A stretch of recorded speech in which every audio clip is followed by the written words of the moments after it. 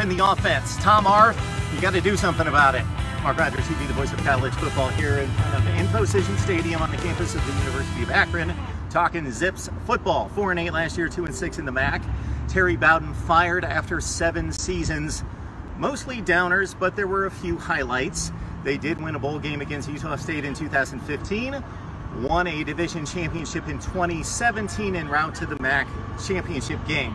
All right, let's focus on 2019 and an offense that needs serious help. 126th in the nation in rushing, 2.9 yards per carry, number 124 in scoring at under 19 points per game.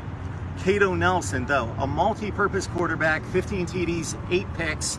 He's pretty good, 2,300 yard passing, 500 yards rushing. It revolves around him on offense, but he needs help from the running game. They bring in Deltron Sands, an Oregon State transfer, also their prized recruit from Orlando, Peter Hayes Patrick.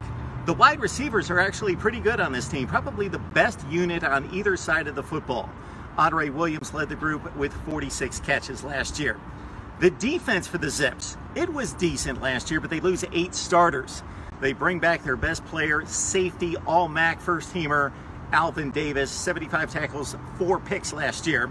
And then, of course, you got John Lacko. This guy is a wrecking machine at linebacker with 126 tackles.